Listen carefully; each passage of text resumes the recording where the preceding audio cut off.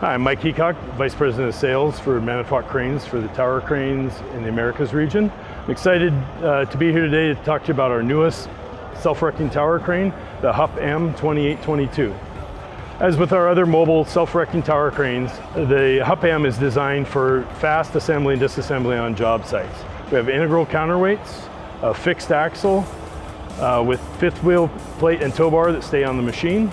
We have hydraulic outriggers, and you can power the crane by either genset or 220 volt or 480 volt site power. The Hup M takes the self-erecting tower crane to the next level though. On this crane we have steerable axles that can turn 20 degrees from center each way, and these axles are powered by a hydraulic power pack run off of a battery so that no site power connection is necessary for maneuvering on the job site. Hydraulic outriggers on this crane are also powered by the same battery system and hydraulic system, enabling you to position the crane on the job site and level the crane prior to ever needing to make an electrical connection.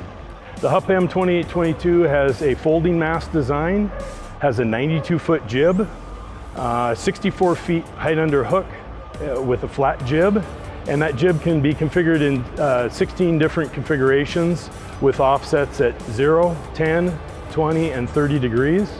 The Hup M 2822 has a 4,400 pound maximum capacity and 1,870 pound capacity at 92 feet.